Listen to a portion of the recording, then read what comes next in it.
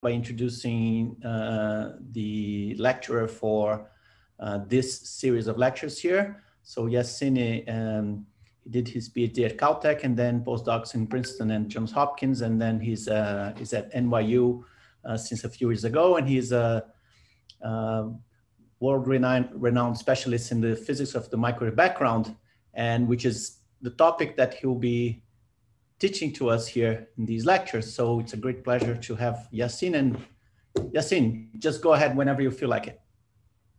Okay, well, thank you very much for the very kind introduction. And it's a pleasure also to be giving these lectures, even though I would have much preferred to be there in person, obviously, but everyone has been saying this.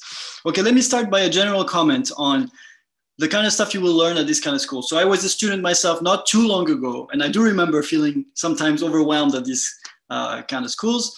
So you should know that obviously cosmology is a huge topic. Even the CMB itself is a huge topic that you cannot possibly learn in only 5 hours of lectures. So if sometimes it goes too fast, you know, it's not because you have an issue, it's normal. It's just an encouragement for you to go and learn, you know, read, for example, Doddleson and Schmidt's books or any textbook to learn in more detail. So this should be a motivation for you to learn more, basically. So I will start, this lecture will be with PowerPoints, and then my next lectures will be, at least 3 next lectures will be whiteboard or like handwritten notes. So I will start today by setting the general stage of what we're going to be doing. Okay. So I will start by some very basic definitions. We're talking, so what is this cosmic microwave background? First and foremost, it's an electromagnetic radiation that permeates the universe. So we need some tools to be able to describe it. So we can describe it by its specific intensity. This has dimensions of units, energy per unit time, per unit frequency, per unit solid angle, per unit area, I, the specific intensity. This depends on frequency of the photons and on the direction of propagation of photons. Equivalently, we can describe any electromagnetic radiation by its photon occupation number, which I will call F. This is the number of photons per quantum related, just by 2 times, this is the Planck constant, HP times nu cubed times F. And equivalently, just again to set the language, because sometimes I will say phase space density instead of photon occupation number, these 2 quantities are related by a constant. Okay, and the phase space density of photons is the number of photons per cubic volume and per cubic volume of momentum, so per phase space volume. So this is just to set the language. Okay, if we have a perfect black body, it has a photon occupation number, F, which is just 1 over e to the h nu over t minus 1. Okay, here I'm going to use that the Boltzmann constant, I'm going to set it to 1 throughout these lectures. And h nu is just the energy of the photon. So it's 1 over exponential energy of the photon over t minus 1. For a generic radiation, doesn't have to be black body. What I measure, again, is either the specific intensity or this photon occupation number, F. I can always invert this relation. I can define a temperature, T, by just inverting this relationship. It doesn't have to be black body radiation, but I can always define a temperature, okay, which in this case would depend on energy and direction of propagation of the photon. So now, if I have this function T here that I've defined this way, either as a function of energy or frequency, if it can have a piece which is completely independent of frequency and of direction. This is the CMB monopole. It can have pieces which depends on energy or frequency, but do not depend on direction on the sky. This is what we call CMB spectral distortions. This is just to set the vocabulary. It can have pieces which do not depend on frequency, but do depend on the direction on the sky. Those are called CMB anisotropies. And finally, it can have also pieces which depend on both frequency and direction on the sky. Those are spectral and spatial distortions. And for example, the Sunyaev-Zeldovich effect is an example of such a distortion. We will not talk about this in this lecture. I will focus on CMB anisotropies. Okay, so this was just to set the stage, and now let me give you a little bit of a brief historical introduction. So in 1965 is when the cosmic microwave background was first experimentally discovered. So Penzias and Wilson, what they did is they detected an excess radiation compared to what their noise was to be at a frequency of 4 gigahertz. Again, what they measured is not a full spectrum, they just measured one single number, a total intensity of radiation. They convert this to a temperature, and this corresponds to about a 3 Kelvin radiation. And this was interpreted as the cosmic microwave background by Dickey, Peebles, Roland Wilkinson. So again, this is just to show you that at the time, there was only this one single number here, just an overall amplitude from which we can translate to a temperature, but we had, at that time, no idea of the spectrum of the CMB. It took 25 years before COBE, and specifically the FIRAS instrument on board COBE, could measure the full frequency spectrum of the CMB, and indeed show that it was consistent with a perfect blackbody spectrum, i.e. that the deviations away from a perfect blackbody spectrum, the spectral distortions, were consistent within the instrumental errors. And specifically now, we have upper limits on the spectral distortions to be below 1 part in 10 to the 4. In addition, COBE FIRAS measured the CMB temperature very, very precisely to 2.7255 plus or minus 0.6 millikelvin error bar. Okay, so I want to take a small aside now to talk about spectral distortions of the CMB. So the majority of these lectures will be about CMB and isotropies, but I will, because spectral distortions are an important aspect, I will not have time to cover them, but I will make a small aside here. So here the physics is, why does the CMB have a blackbody spectrum, and what can we learn from the fact that the CMB has a blackbody spectrum versus something that is deviating away from a blackbody? So suppose we start in the early universe with photons having a perfect blackbody spectrum. So if we don't add new photons, if we don't add new energy to this spectrum, because phase space density is conserved or photon occupation number is conserved, this is called Liouville's theorem, we'll get back to it. Photons retain a blackbody spectrum whose temperature decays as 1 over the scale factor of the universe. Now I'll get back to this definition if you are not familiar with it. Now suppose that in the process there's some mechanism that injects additional energy into the photons, either through the form of additional photons or perhaps something that heats up the photons. If this process injects its energy at a time prior, between the Big Bang and 2 months after the Big Bang, this corresponds to a redshift of 2 million for those familiar with this concept, then this energy will get completely thermalized by 2 processes. There is, first of all, free radiation and double Compton scattering described here. So free radiation is when electrons and protons, as electrons get accelerated by protons, they will radiate photons, and double Compton scattering is like Thomson scattering, except that in the end state you have 2 photons. So these processes can not only change the energy of photons, but also can create and destroy photons. And so this will lead to thermalizing any energy injection. At the end, you get back a blackbody spectrum with just a different temperature. So basically whatever happened between the Big Bang and 2 months later, we have no way of observing it in terms of its imprint on the spectrum of the CMB. It would just result in a perfect blackbody. There are other ways of observing it, but that's a different question. Now, if you inject energy between 2 months after the Big Bang and 300 years or so after the Big Bang, redshift 50,000, these processes of Bremsstrahlung and double Compton are no longer efficient. And so photons can no longer be efficiently created or destroyed. However, we have good old Thomson scattering of photons with electrons. And this, as we will see a little bit later, can change the photon energy. And then at these epochs, it can do so efficiently. So now if you have a process that can efficiently shuffle energies around, but cannot change its number, you will reach a Bose-Einstein distribution with not necessarily a priori a non-zero chemical potential mu. So if you inject energy in the early universe between these epochs, this will distort the CMB photon frequency spectrum away from a perfect blackbody by giving it a chemical potential, which is of the order of the fractional energy injected. So the total integral of energy injected per unit time, integrated over time, over the energy density of photons. And if you inject now energy after this 300-year mark, it will not be thermalized at all. And so you will get a black body, a photon spectrum, which will be distorted away from a black body spectrum. The specific shape of that distortion will depend on exactly how you inject the energy. But the overall amplitude of this distortion, delta, will be again of the order of the total energy injected over time divided by the total energy in photons, okay?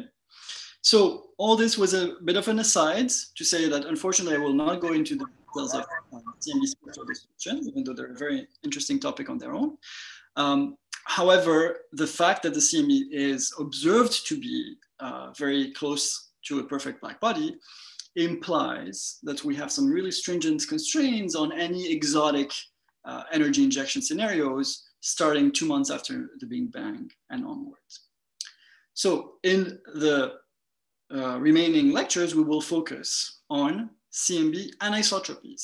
Okay, we will assume that the CMB has a perfect black body spectrum.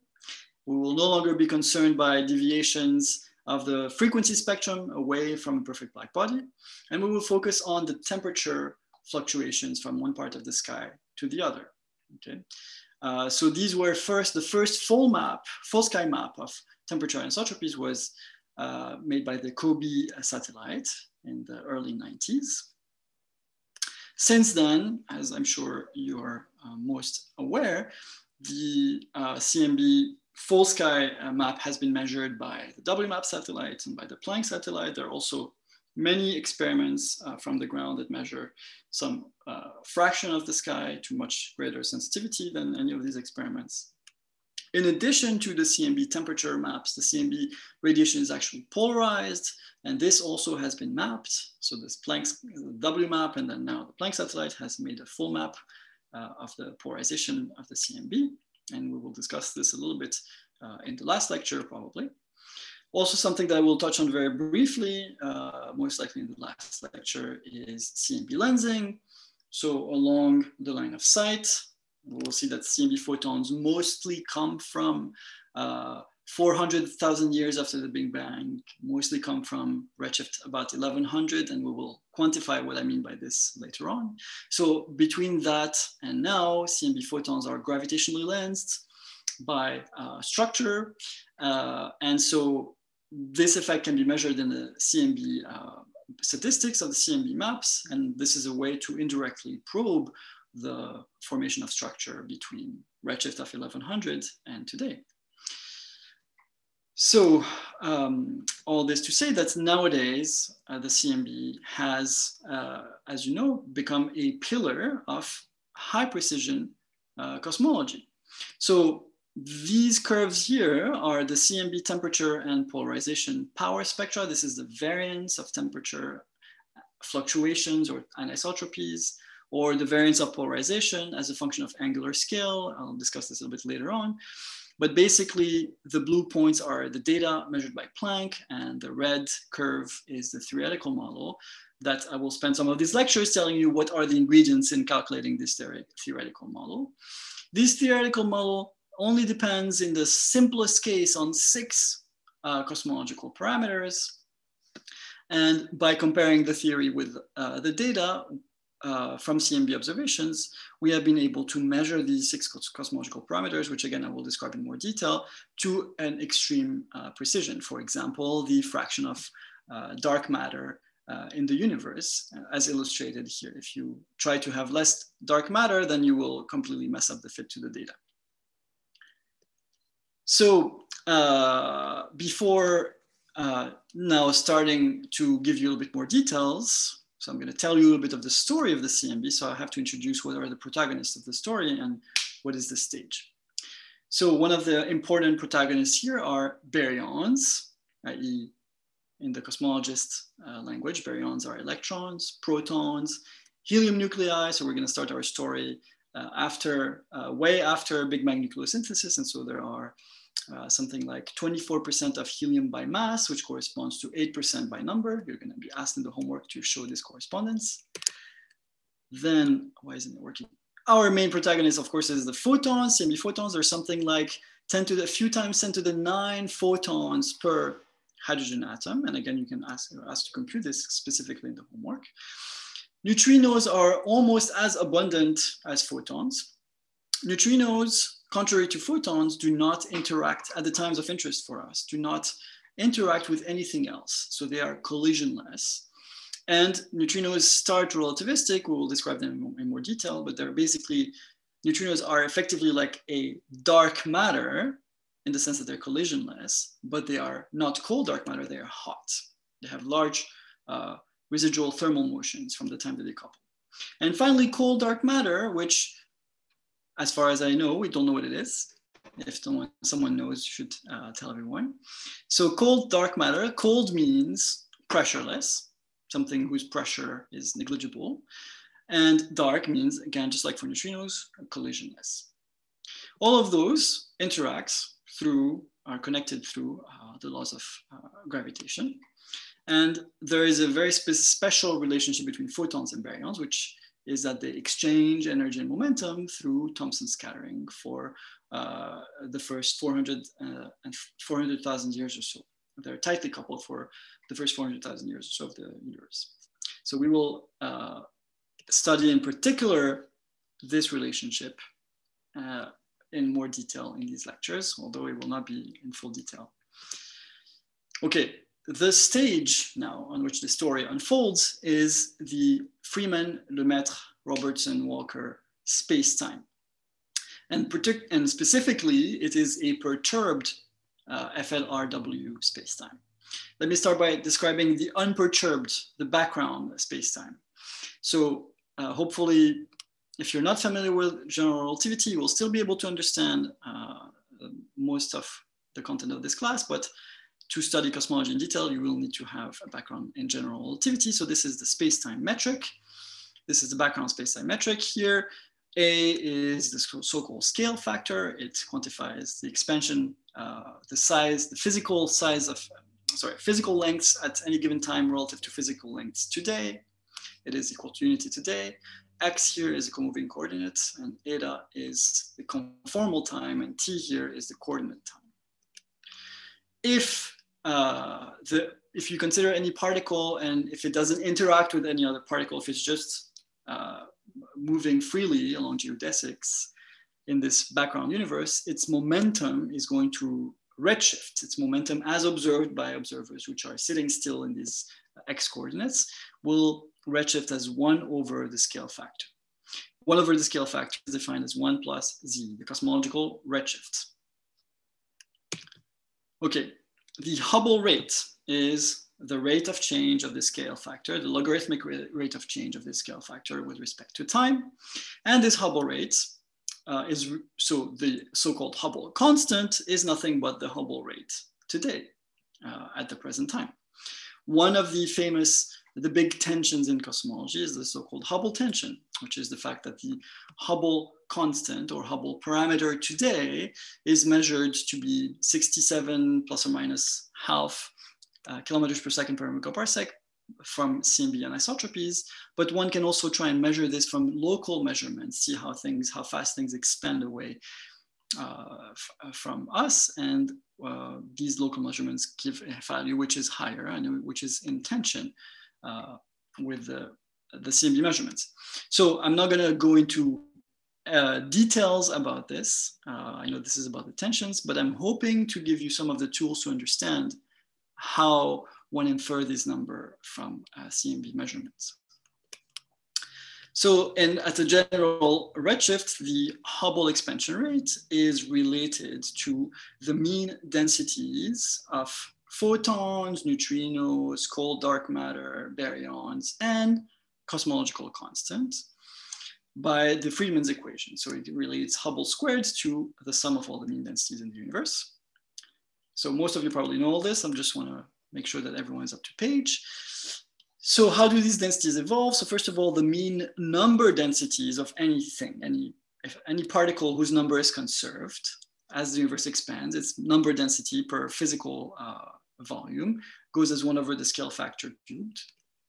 So if we have a non-relativistic species, for example, cold dark matter or baryons, then the mass or energy density, we're going to assume C equals to 1 in these lectures, is proportional to the mean number density times the mass of this particle. So this also goes as 1 over a cubed. Radiation, the mean energy density of radiation goes as the mean number density of photons, which goes as 1 over a cubed times the characteristic momentum of photons. And this I told you goes as 1 over a. So overall, this goes as 1 over a to the 4th. And massive neutrinos, which I will describe in more detail in a few minutes, but neutrinos are something which start as radiation when their temperature is much higher than their masses, and then behave like matter once their temperature falls below their masses. Lastly, just to introduce notation again to make sure everyone is up to page, the dimensionless density parameters are just, you take the Friedmann equation at present time at redshift 0 and you define these ratios. In a flat, spatially flat universe, the sum of these omegas is unity, and I'm gonna only talk about spatially flat universe here. And so if I rewrite the Friedmann equation, it becomes h squared is the Hubble constant, the Hubble parameter today squared times the sum of these omegas with the proper scaling, a to the minus 3 for matter, a to the minus 4 for radiation, and some scale dependence for neutrinos. Another notation which is frequently used is that the Hubble constant today is defined at 100 times little h kilometers per second per megaparsec. So this is a bit of a historically dated notation now, because we know that little h is 0.7 plus or minus a very small error bar, but still this is what is still used currently. And we can also use the small omegas to denote big omega times h squared, because those are the quantities that actually come into the expansion rates. Always this to, hopefully if people have no knowledge of cosmology, you have learned something today. Now, the stage of the study of the CMB is not the Friedmann-Lemaitre-Robertson-Walker metric, but the perturbed FLRW metric. So here I'm adding perturbation. So this psi corresponds to the Newtonian potential. This phi is basically another version of the Newtonian potential. Those are two scalar perturbations. And then there are also gravitational wave perturbations. We will focus mostly on this part here of the metric, but know that there are more components. Okay, so I've told you about the stage, this Friedmann-Lemaitre-Robertson-Walker metric. Now let's talk a little bit about the protagonists of the story. I'm going to start by the protagonist, which I'm not going to talk too much about in these lectures. The first one is cold dark matter. So this is going to be the realm of the lectures by Fabian Schmidt. Okay. So cold dark matter still matters very much for CMB anisotropies, but I'm not going to talk about its physics very much, because its physics, as far as CMB anisotropies are concerned, are very simple. This is approximated as a collisionless, pressureless ideal fluid. So the fact that it's pressureless means that it's an ideal fluid. We can describe it entirely by its density and velocity fields. Again, this is as far as CMB is concerned. All of those need not hold true when you want to study cold dark matter in the nonlinear universe. So as far as the CMB anisotropies are concerned, to describe cold dark matter, all we need are really two equations. We need to have a continuity equation, which is stating that the mass is conserved, and a momentum equation, which says that the dark matter velocity changes according to Newton's laws. Okay, and so of course we want the relativistic generalization of these equations, but the relativistic generalizations are not much more complex than this. They're basically exactly the same form with some slight difference in the potentials. So again, I'm not going to talk about this, but there's a very rich physics in cold dark matter gravitational collapse in the nonlinear universe, and this will be the topic of Fabian's lectures. Neutrinos. Neutrinos are effectively hot dark matter. Okay, so just like cold dark matter, they're collisionless. This is the dark part, but they do have pressure. They have large thermal motions. So neutrinos also, I'm not going to talk about them in more detail, but these are an important ingredient to any of the calculations, the detailed calculations of CMB anisotropies. So there are 3 neutrinos plus anti-neutrinos flavors. There are three different mass eigenstates of neutrinos, which are linearly related. The eigenstates, the mass states are linearly related to the flavor eigenstates, but they're not equal to them. Measurements of neutrino oscillations give us some handle on the difference of neutrino mass squares, but not on the individual masses. From cosmology, we can infer so far upper limits on the sum of the neutrino masses, and those are getting tighter and tighter to the point of almost being able to measure the neutrino masses, and those are the current limits from Planck, 0.12 eV. So neutrinos decouple at a temperature of about a mega electron volt from the plasma. At that moment, because their masses are less than a 1/4 or a 1/10 of an electron volt, they're clearly ultra relativistic. And so as they decouple relativistically, and they have a Fermi-Dirac occupation number. Okay, so again, just like we described F for photons, we also have an occupation number for neutrinos, and Fermi-Dirac has a plus here. The neutrino's temperature is a little bit less than the photon temperature because shortly after they decouple, electrons and positrons annihilate and give a little bit more energy to photons than to neutrinos. So we are only concerned for CMB anisotropies with temperatures much below an MeV. So they're completely decoupled from the plasma. They are collisionless. And as a consequence, as I was briefly mentioning before, in the absence of collision, there is a theorem, which is Liouville's theorem, which is not so difficult to actually prove, but you can look it up if that's of interest to you, which says that the phase space density, hence the occupation number, because they're related by a constant, is conserved along the trajectories of particles. So this leads for neutrinos to the collisionless Boltzmann equation, which is saying that the neutrino occupation number or phase space density does not change along trajectories. And this total derivative here is just partial time derivative plus dx dt, blah, blah, blah. This is all just the chain rule to say that this is 0. And we're going to use the same thing for photons, except that it's not going to be equal to 0. Okay. So as I said, cold dark matter neutrinos, I just wanted to put them out there so you know that there are lots of ingredients that need to be accounted for.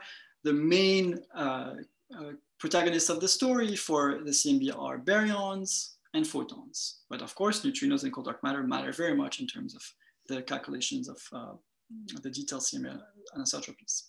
So as I said, baryons in cosmology means electrons, ions, neutral atoms. Again, we're only considering temperatures much less than MeV for all the scales which are observable for CMB anisotropies. So the baryons are all non-relativistic, including the electrons. As I mentioned briefly before, there's some helium with 24% helium by mass. And this corresponds to 8% by number. You're asked to show this as an exercise. It's just a simple conversion. So just like dark matter, baryons are described as an ideal fluid, except here it's a much truer statement than for dark matter, because it remains, it actually remains true even in the nonlinear universe, except in very specific cases. So they are described, but they are not cold, ideal fluid, so they have a temperature. So they're described by their density. And this delta here is the overdensity, the density perturbation compared to the mean density. So the overline, the bars here means mean variables, their velocity and their temperature. And we're going to talk about briefly tomorrow about the evolution of their temperature. So just like cold dark matter, baryons are described by slightly more complicated equations than cold dark matter, but not that much more complicated. So there's a continuity equation, which is the same, which is just says that the number of baryons or the mass of baryons is conserved. There's a momentum equation, which has, and I'm sorry, I should have a capital D in the bottom here. So the dV dt is just minus grad phi. Okay, this is just like for cold dark matter, but there's an additional term, which is the fact that due to the fact that baryons exchange momentum with photons. So there's basically a drag force due to Thomson scattering with photons.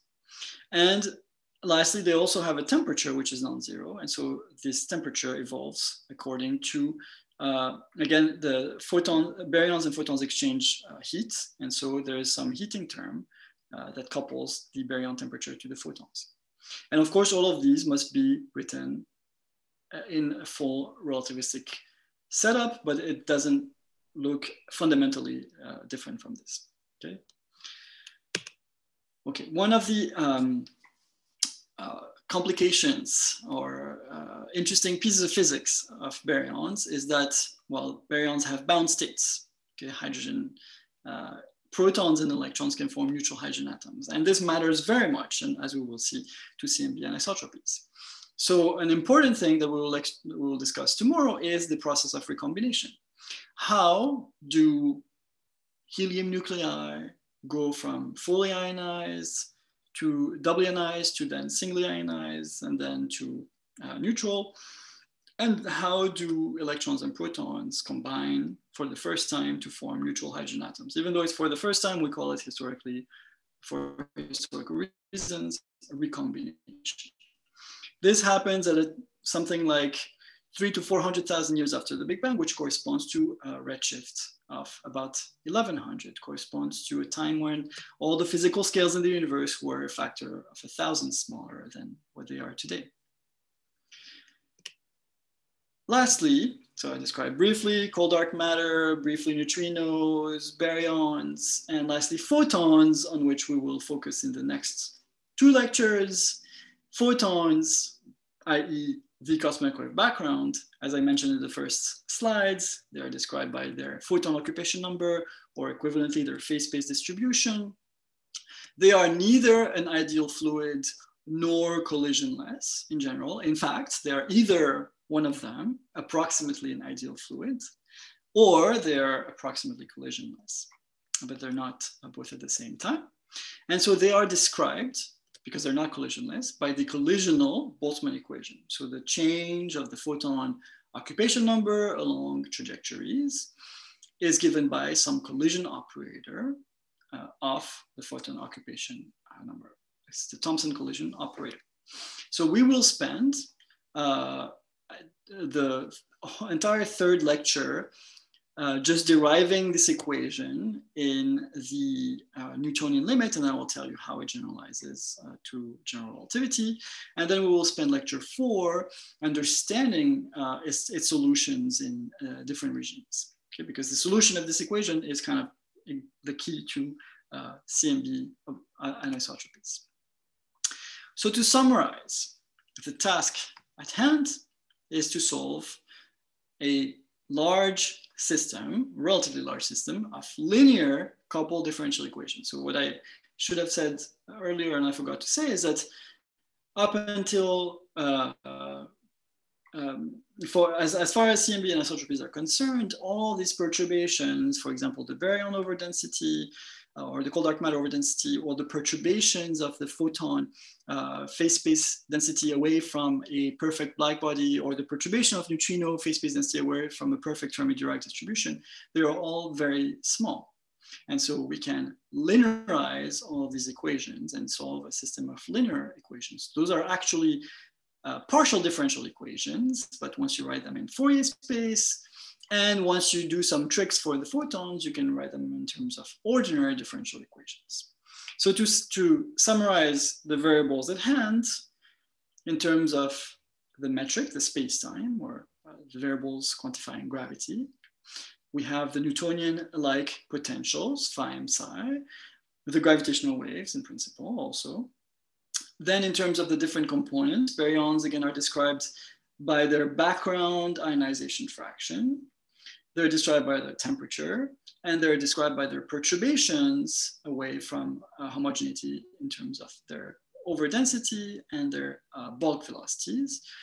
Cold dark matter, in the simplest scenario, of course one can come up with dark matter which has bound states, etc. But in the simplest scenario, all we need is the fluid variables of overdensity and velocity. And photons and neutrinos are both described by their phase space distributions, or photon occupation number, or neutrino occupation number, which satisfy, in the case of the photons, a collision-all Boltzmann equation, and in the case of neutrinos, a collision-less Boltzmann equation. Okay, so because it's a system of linear equations. I mean, for any system of equations, you need some initial conditions, but the system of linear equations, the solution will be linearly related to the initial conditions. So there are many, in principle, ways to set, there's a lot of freedom in principle in setting initial conditions, given all these species. But it turns out that observations are consistent with a very specific kind of initial condition, which is also some kind that makes sense, naturally arises from single field inflation. And as I think Valerie will describe in more detail. And so this is called adiabatic initial conditions. This is when the fluctuations in the number densities of all the species are the same. So different patches of the universe are identical in terms of their ratios of photons to baryons and ratios of photons to dark matter and to neutrinos. But compared to the background, they fluctuate from place to place. Now, for how does this relate to our fluid variables? So for baryons, the mass density is just, or for cold dark matter, if they're non-relativistic, the mass density rho is just the mass of a particle times the number density n. So the relative fluctuation is the same. So delta B and delta C is just equal to this delta n over n. For relativistic species, i.e. photons or neutrinos when they start in the early universe, the number density, again, always scales as a to the -3. The temperature of any relativistic species is basically the characteristic momentum. So it scales as a to the -1. So the number density scales as t cubed. The energy density scales as t to the 4th. And so you see that if you take the logarithmic derivatives, that the fractional change in number density is 3/4 of the fractional change in energy density. So we could have chosen to describe photons and neutrinos by their delta, meaning the number density fluctuation, but it's typically, we use delta for energy density fluctuations, hence this factor of 3/4. And you need to specify not only densities, but also velocity. So on very large scales, which are larger than the Hubble radius, when you start on scales before they enter the horizon, the peculiar velocities initially vanish. So I will not give any details about this because Valerie Domke said she will cover it in, I think, her 4th lecture. Metric perturbations can they be decomposed into scalar parts, which are this phi psi potential. So basically parts which under rotations of the spatial coordinates transform as a scalar, vector parts, and tensor parts. The tensor parts are the gravitational waves. So the vector modes decay, and they're typically neglected, and I'm not going to talk about them anymore. We will focus on, assume basically scalar modes, and I will briefly touch on tensor modes and how gravitational waves would leave an imprint in, for example, the CMB polarization pattern in probably the last lecture. So if we define in this adiabatic conditions, this delta n over n as zeta, these scalar modes, it turns out, are related to also this zeta. And this zeta is the primordial curvature perturbation. So basically, the takeaway message here is that if we assume scalar initial conditions and adiabatic initial conditions, everything is related to one single initial variable, which is this zeta, which is this primordial curvature perturbation, which the statistical properties of which are predicted by inflationary models. So this zeta, as I just said, is not predicted. There's no model that tells you where zeta, as a function of space, what exactly is the 3-dimensional field distribution of zeta. However, inflationary models do predict the statistical properties of zeta. So the simplest inflationary models, and as well as what is observed in the universe, what is inferred from looking at the statistical properties of CMB anisotropies and large-scale structure, inferring what were the initial properties of the curvature perturbation, what is observed that they are consistent with Gaussian. When you have a Gaussian statistical random Gaussian variable, it is described simply by its variance, or by, in Fourier space, by its variance per wave number volume integral, which is the power spectrum. So here, this equation works in the Fourier domain. K is the Fourier wave number. This is just a Dirac function. And this P zeta is the power spectrum of the primordial curvature perturbation. What this power spectrum tells you, as I was saying, is that if you compute the variance at any given point in space, so like I'm following the same ambiguous notation as everywhere, which is depending on whether if I put an X or a K, you know that I'm talking about the real space or the Fourier space variable. So the variance of perturbations is the integral over all Fourier modes of the power spectrum of zeta. And if I write this in terms of a d log k, this brings a k cubed over 2 pi squared, p zeta. So this stuff in red here is the variance of primordial curvature perturbations per log k interval. Now, slower inflation, and again, Valerie will explain this hopefully probably in her lecture, predicts that this is nearly scale invariant. So two of the cosmological parameters. So I already introduced the omegas. So we have omega b, omega c, little h, or like omega lambda.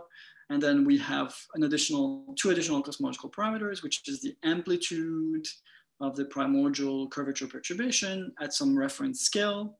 This k star is fixed. I don't know, it could be 0.01 inverse megaparsec, whatever you fix it. And ns, if ns was exactly equal to 1, this would no longer depend on k, it would be strictly scale invariant. But if ns is slightly less than 1, as is the case, then this has some small scale dependence, okay? So those are two parameters. In the simplest case, you can add more, but in the simplest case, initial conditions are parameterized by only two numbers, an amplitude and a slope. Okay, so I don't know if there are any questions, because I'm sorry, I kind of moved my chat. Are there any questions? Hi, Yacine, there were a few questions about the meaning of psi and phi, how they relate to the gravitational potential, and also the curvature perturbation zeta. So some people seem to be slightly confused. Maybe just an explanation of what they mean. That seems to be kind of sum up a few of the questions we had here in the chat. Okay. Let's me go back to the perturbed Friedman metric here. Okay. So let's start by phi and psi. So if you study general relativity for not an expanding universe, if you just consider a metric where A is 1, okay. One of the things you learn is that the Newtonian limit of general relativity corresponds, so the Newtonian potential corresponds to the perturbation of the TT part of the metric.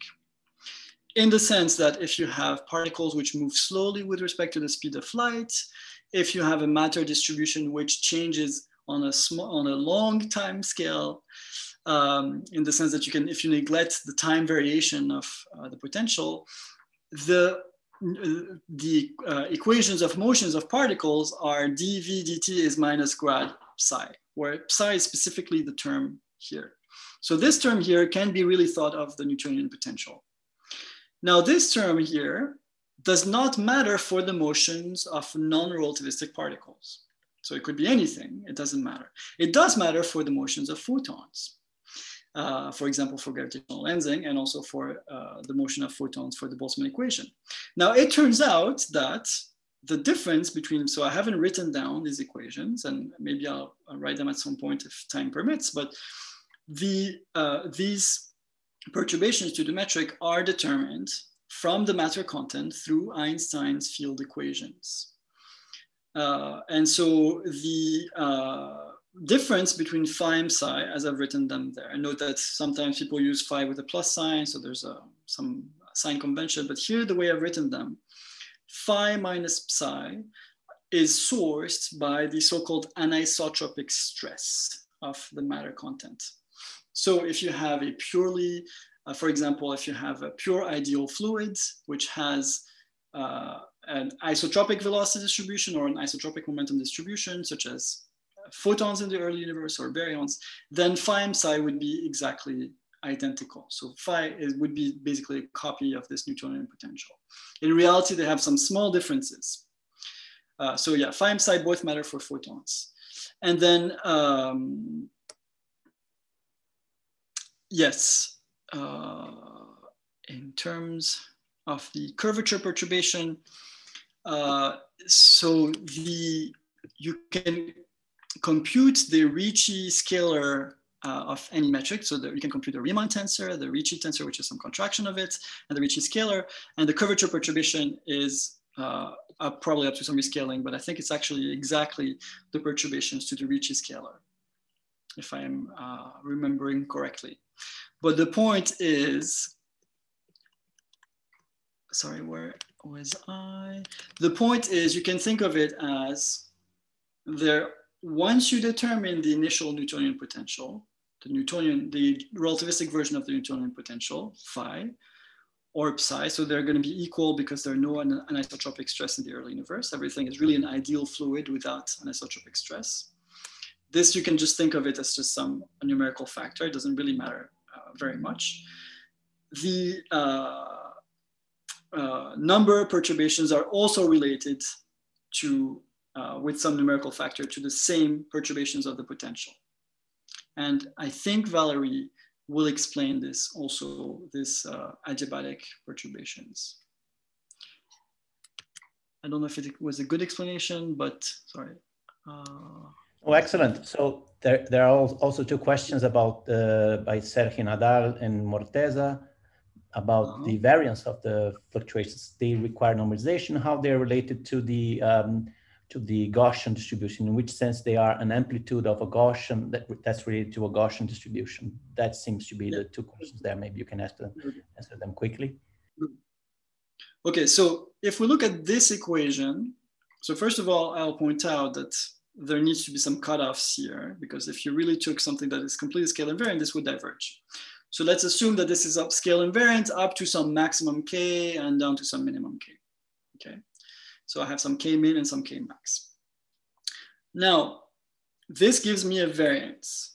So now at any given point zeta, x in space, saying that the distribution is Gaussian is saying that the probability distribution of zeta of x is going to be proportional to e to the minus 1/2 of zeta of x squared divided by this thing, okay, which is the variance. So literally, at any point in space, the probability distribution of zeta is Gaussian distributed with this variance. Moreover, if I have one point here and a neighboring point there, I cannot have random distribution of zeta here and zeta there. They are correlated. So I have, if I ask what is the joint probability distribution of the amplitude of zeta here and the amplitude of zeta there, I can also compute, so here I'm only computing the variance, but what you can compute is the covariance matrix, the 2x2 covariance matrix of zeta of x, zeta of y. So you're gonna have a 2x2 matrix where the two diagonals are these variances, and the two off diagonals are the so-called correlation function, which the correlation function turns out, that's actually would be a good exercise. Maybe I'll put this in the problems for next time. The correlation function is the Fourier transform of the power spectrum.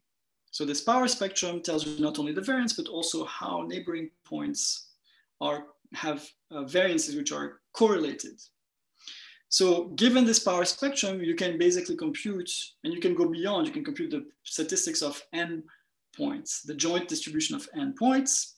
It's entirely determined by this single function of k, the power spectrum. So perhaps we can take more questions later, because I want to end with a bit of a qualitative description of what we will do in the next lectures. So I understand there was already a bit of technicalities I was trying to get people. So if you have not seen any of the things I've described, you should read the cosmology textbook. It's going to be difficult to follow, perhaps. Don't give up, read the textbook, learn about the basics of cosmology. So if this went over your head, I just want to give you a bit of a qualitative description of the physics of the CMB. And this is what we're going to put into equations in the next lectures.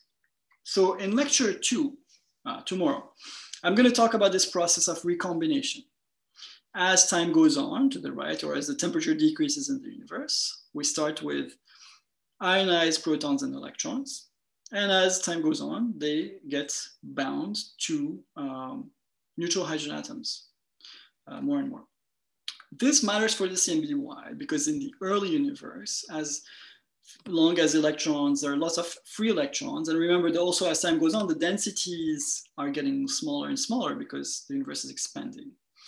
So photons are going to very frequently scatter off free electrons. And so basically the universe is opaque because you don't see anything coming, you would see only things coming from really nearby, from the last time they scattered off a free electron.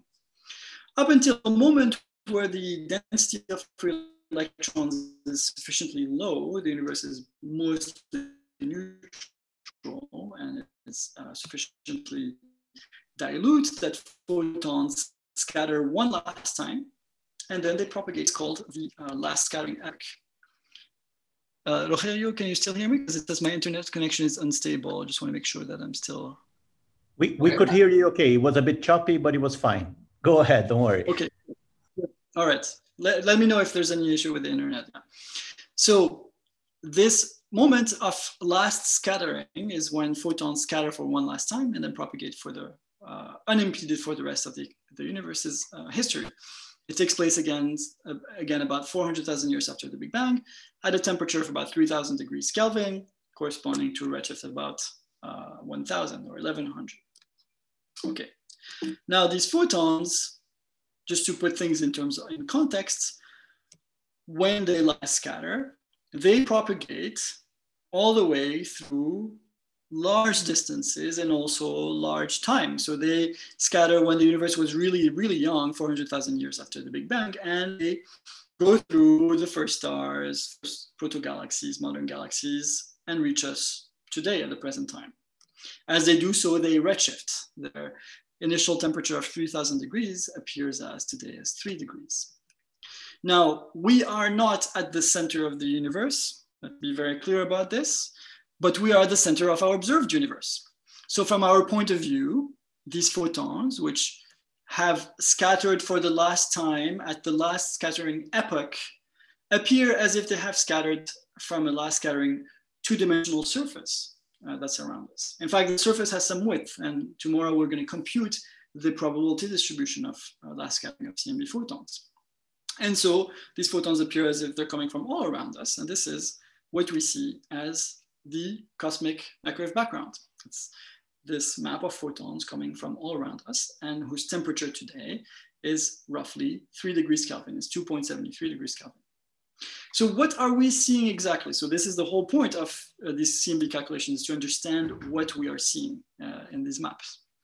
So before last scattering, so by the way, in terms of the vocabulary that we're going to be using, this propagation of photons between last scattering and us, we're going to describe it through the line of sight integral. This is going to be in lecture 4. And then what we will describe before scattering, we're going to talk about fluid equations. Okay, so before scattering, photons and baryons are very tightly coupled to one another. Photons keep bumping off of the free electrons because of Thomson scattering. Now, if you have photons on their own, they move at the speed of light, and the pressure is basically the trace of the momentum flux. And so the pressure of photons is 1/3 of their energy density, so they have a huge pressure. However, on their own, they would not be confined. So if you have a lot of pressure, but you don't have anything to confine things, photons would just freely move freely. Baryons have a much smaller pressure. Effectively, baryons on their own would be effectively cold on all the scales of interest for CMB and isotropies. But unlike photons, they do not have an anisotropic stress. They are contained.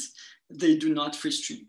And when you couple them together, they get both pressure, a large pressure from the photons, and both containment, no free streaming from the baryons. And so they become an ideal fluid with a large pressure. Now suppose that, we have, as I was saying, we have initial conditions, which are described statistically. So we have we described it in terms of the initial gravitational potentials, and the perturbations to the metric, etc. But you can also think of it as initial overdensities. So suppose we have some initial overdensity, and we have this fluid which has a large pressure. This initial overdensity is going to launch a sound wave. This sound wave is going to propagate for as long as photons and baryons are indeed tightly coupled together and do indeed form an ideal fluid with a large pressure. After 400,000 years, photons are released from the confinement of baryons, and the sound wave propagation stops. Now, in reality, you don't have a single overdensity which is isolated. As I was saying, you have these statistical overdensities. Okay, you have basically a random field, a Gaussian random field, as the initial conditions. So really what you see, what happens is that you have a superposition of many incoherent sound waves, which will oscillate for about 400,000 years, okay? And this 400,000 years, what I was showing here as what shows as a circle, it would really be a sphere. This is the sound horizon of photons. This is the distance traveled by sound waves during the first 400,000 years up until last scattering. And as you see here, it doesn't show anymore, even though I really just use the same equations here. This is a very simplified, by the way, solution of these equations, but it would show statistically in the power spectrum of the CMB, the sound horizon. So now the idea is that the last snapshot of this incoherent oscillations is what you see as the cosmic microwave background. Okay, and not only temperature fluctuations, but also polarization fluctuations. So now, because initial conditions are really described only through their stochastic properties, the power spectrum, and because CMB temperature, as long as we assume linear theory, they're linearly related to the initial conditions, they will also be described by the same statistical properties. So if initial conditions are Gaussian, so will be the observed temperature fluctuations. And so the corresponding quantity for angular distribution, instead of three-dimensional spatial distribution, is the so-called angular power spectrum. So instead of P of K have a C of L. So this measures the variance of fluctuations as a function of angular scales. So small l here correspond to very large angular scales. So basically the angular scale is something like 2 pi over L in radians, or something like 200 over L in degrees. So as you increase little l, you see that you're probing smaller and smaller angular scales of the CMB. And the amplitude on this plot here is the amplitude of the variance. So as we go towards the peak of the spectrum, you see that here you have a higher contrast. You have more sharper blues and sharper reds. Okay, so the CMB has a higher amplitude on this first peak. And then, so those peaks correspond to the harmonics of the sound horizon, as we'll describe in the next lectures. And as you go down here, these are very, very small scales, but also it has exponentially decreasing amplitudes. And this is because of the fusion damping. So as I was briefly showing before, the name of the game then is to compare these measured data points and to try and fit a cosmological model to this data. And it turns out that the CMB is fit, the statistics of the CMB are fit extremely well with only 6 cosmological parameters. So again, the 6 parameters are 2 for the initial conditions, 2 for baryon and dark matter abundance, 1 for, you can think of it as either the abundance of dark energy today or the Hubble parameter today. The 6th one is the optical depth to reionization, which I'll talk about tomorrow. Where was I? Yes, so as an introduction to tomorrow's lecture, why is the recombination history important? So the observable, again, is the CMB power spectrum in temperature, polarization. There's also a cross power spectrum. So here I'm showing in dashed the standard recombination history. And I'm going to add artificially a bump a little bit. So this here is the fraction, is the number of free electrons, I should have said this before, divided by the number of hydrogen atoms. So because we have helium, which contain 2 electrons and is 8% of hydrogen, it starts at 1.16. So I'm going to add a bump and I'm going to move it in time. And you see how it propagates the effect to the observed, the predicted power spectrum. Okay, so this is a huge bump compared to what can be observed. This would be completely ruled out. My point here is to show you that understanding the ionization history of the universe is key to, as a very important part of the theory behind modeling CMB power spectra. And in fact, one of the ways that people have tried, but so far not really succeeded in solving the Hubble tension is by trying to have some form of non-standard ionization history in the hope that it would compensate for this difference in Hubble parameters.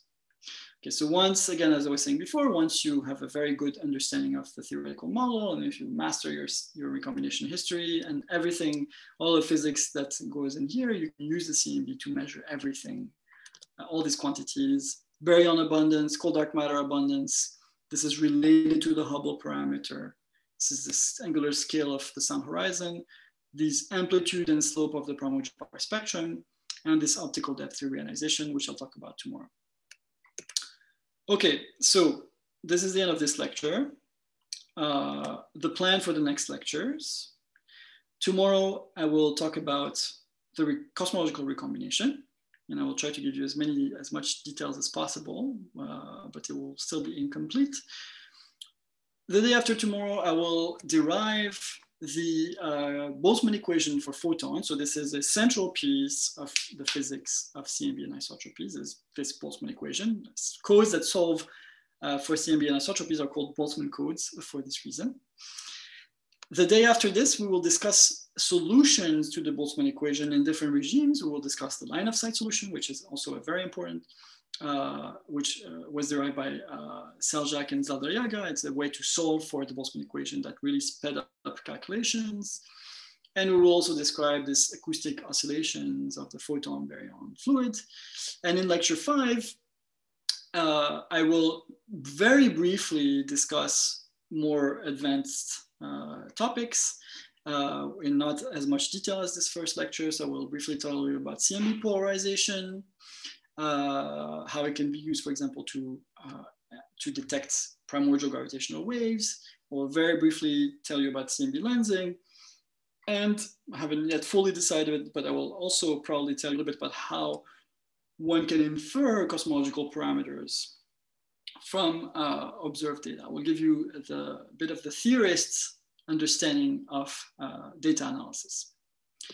So I will stop here, and I will take more questions if there are more questions.